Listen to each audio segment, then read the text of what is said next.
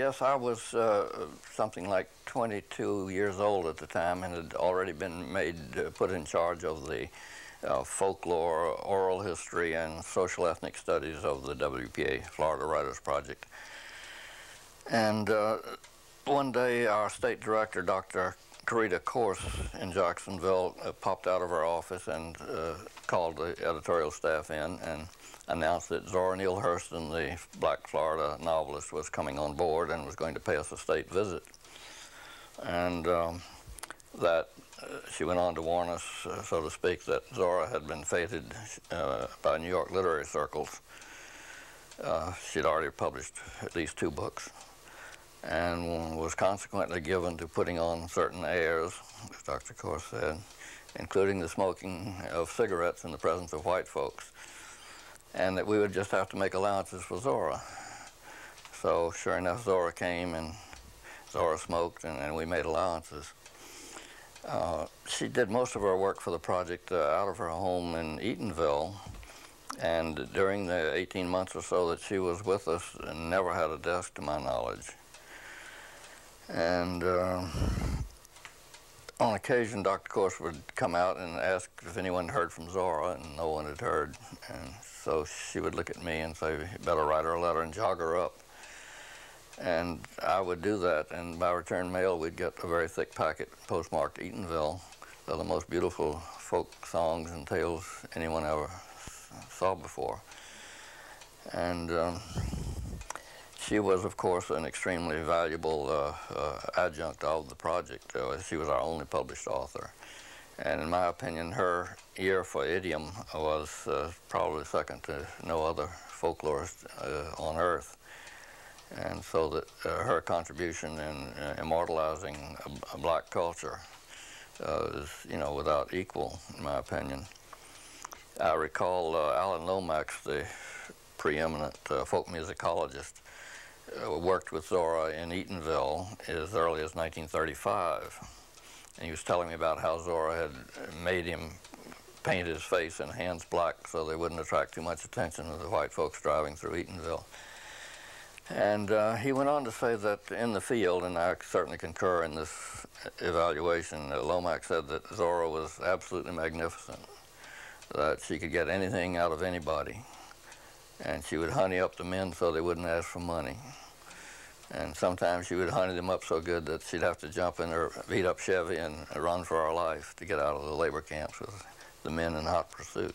As a folklorist, Zora was not only resourcing people, but she was taking part. If it was a children's game, Zora got into it. Skip rope or whatever ring game, Zora was right in there with them.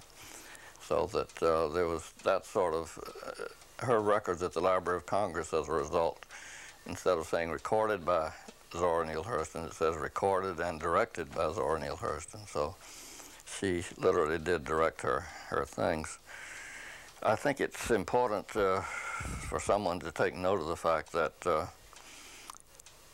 black writers such as Zora Hurston and Langston Hughes and Richard Wright were just beginning to be painfully aware that the so-called black Negro dialect, the dis, dat, dees, dem, does thing, the Uncle Remus sort of language, was really a put-down on the part of white writers.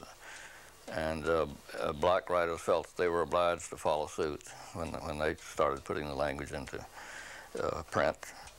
And so these writers in the 30s were beginning to say that let's cut that out and stick to idiom as a means of giving the flavor of black English. So that began in the 30s and has proceeded apace to this day. The black English, in my opinion, I said something earlier about the value of folk say generally in terms of being articulate and succinct and a lot of other good things. But to my mind, black English needs to be credited with doing for the English language what Yiddish did for the German in terms of making it lyrical.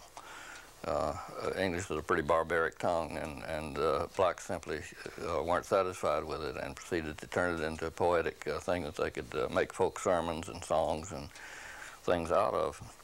So that I think there's a major contribution there that's been neglected, certainly.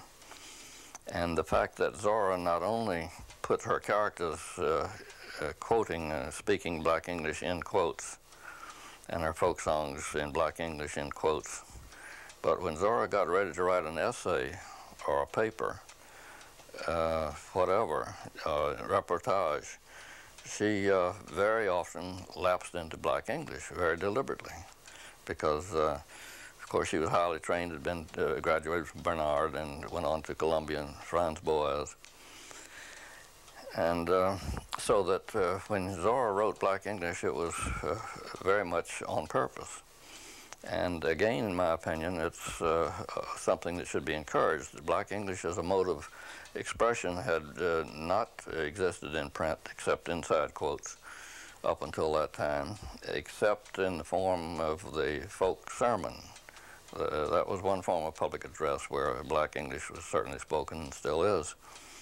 But in the printed word, Zora pioneered in making use of it and having the courage to do it.